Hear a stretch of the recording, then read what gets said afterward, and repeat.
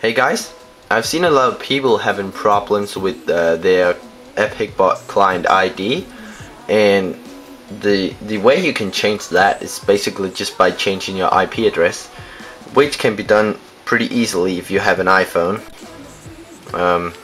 Every iPhone should work as long as it's like, I think it's iOS 4 or something, maybe it's 5, I'm not sure. But if you go, just to prove it works, I'm gonna open Epicbot for you right now. Oh, I hope you can see that. Welcome to Epicbot. Selected new server loft with ping, yeah, blah blah blah. That's not necessary. What we really want is that ID right there, and you can't really see it, but it says 3125C.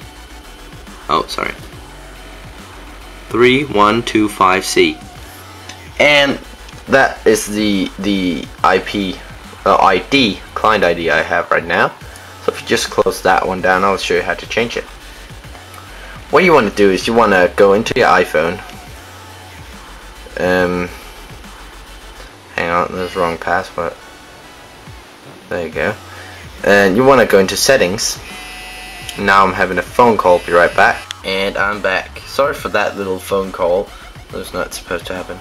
Anyway, go into settings. And now you can't really see it that great, but right underneath the Wi-Fi's right there. There should be a menu called internet sharing or hotspot or you name it. I don't know the English name of it, but it should be right underneath the Wi-Fi menu. So just click into that and make sure that is enabled. You can set any password if you'd like to, and yeah, that's great. So what you want to do now is simply just plug in your iPhone to your computer. I'm gonna do this one-handed if I can. Oops. Yeah, I made it.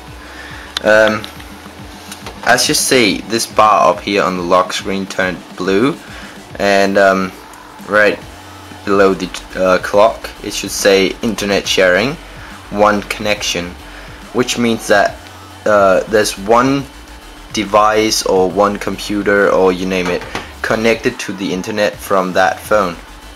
So right now my computer is running on the internet from that phone, but it's also, if we look down in the menu down here, had a phone call again.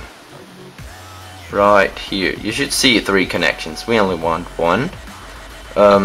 So I'm just gonna disable my primary connection by just simply unplugging it. There we go. There's only 2 connections now. And now my phone is connected from a different IP, because my phone is obviously running on 3G internet. It will not work if you're running on the Wi-Fi, so make sure you're running on 3G internet. Just to prove it works, I'm gonna open up Epicbot right now. And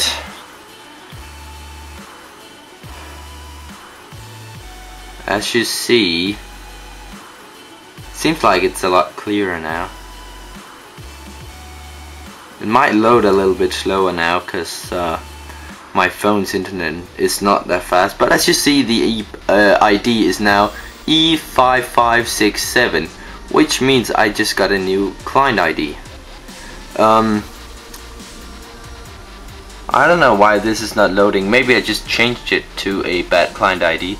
But once your Epicbot is loaded up fully, you can just plug your primary connection back in and unplug your phone.